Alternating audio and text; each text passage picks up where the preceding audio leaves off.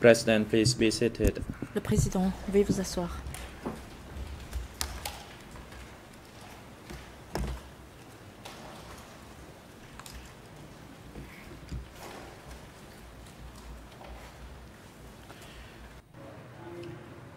The court is now in session. L'audience est ouverte.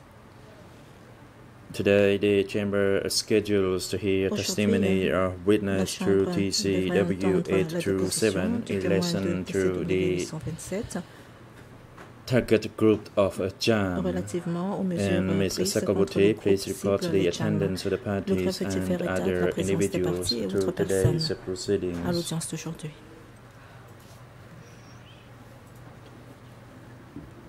Grazie, Mr. President, for today's proceedings. All parties to discuss are present.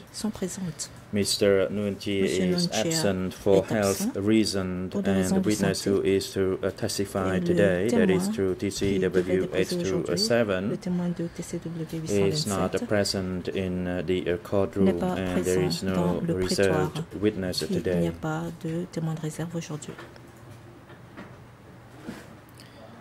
President, thank you, Ms. Sakabuti. Merci, Madame la greffière. Based on the report of the duty doctor for the accused at the ECCC who examined Nunchi, that Nunchi feels dizzy, headache and back pain, and his health condition today is not favorable due to hypertension, headache and dizziness, and recommends that Nunchi cannot attend the proceedings today as he cannot concentrate on the proceedings.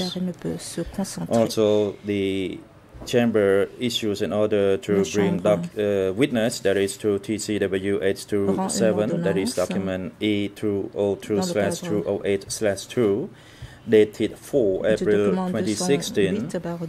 However, so far, this witness through TCW 827 is not present in the courtroom. The chamber expects to have a report from the judicial police officer in relation to the summoning of this witness. For that reason, the chamber can proceed with the hearing of the testimony of this witness.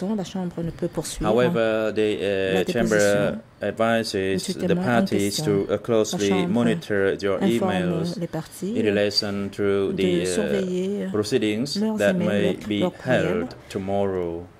As for today, the chamber will adjourn its proceeding now, and based on the practical reason, the chamber may hold the proceedings tomorrow, and parties will be informed via email by the senior legal officer of the trial chamber.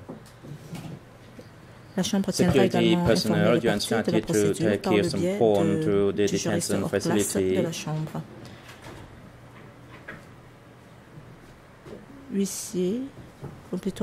for the order to bring the two accused to attend the proceedings will be issued in due course. The court is now adjourned. Centre de détention des CETC. Pour le reste de la procédure, la Chambre informera les parties en temps opportun. L'audience est levée.